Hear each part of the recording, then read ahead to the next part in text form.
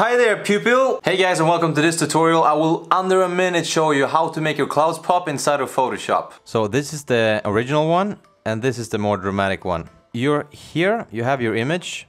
What you need to do is you need to find this gradient tool. It's under this paint bucket here. Important here is that you have the black to the foreground and white to the background.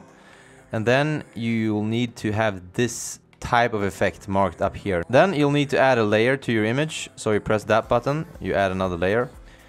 Then you'll just drag a line like that.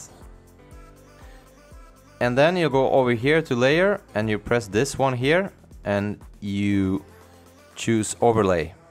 Press this button here, you go to brush and then you'll need to paint out the parts you don't want to be like that. Super easy. That's before and that's after. So that's the effect guys, thanks for watching. Please leave a thumbs up if you think this video was helpful and subscribe if you want more videos like this. Enjoy!